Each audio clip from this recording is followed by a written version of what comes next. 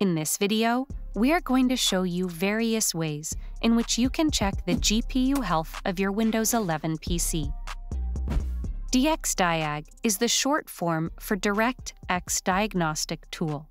It comes built in with Windows 11. Please note that if you are using a DirectX-enabled GPU, the command will only work then. So let's get to it.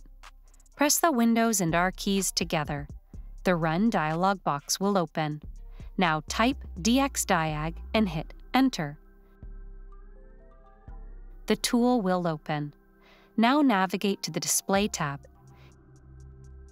Here you will see all the intricate details about your GPU, such as device manufacturer, DAC type, display memory, and software driver details as well.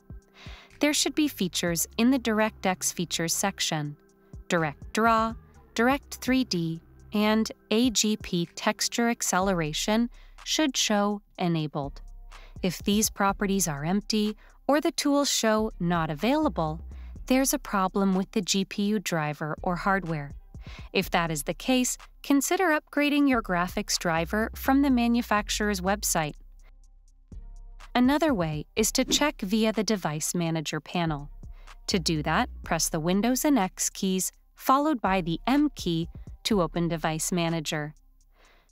Now expand the Display Adapter section. Right-click on the specific display adapter and click on Properties. Navigate to the General tab.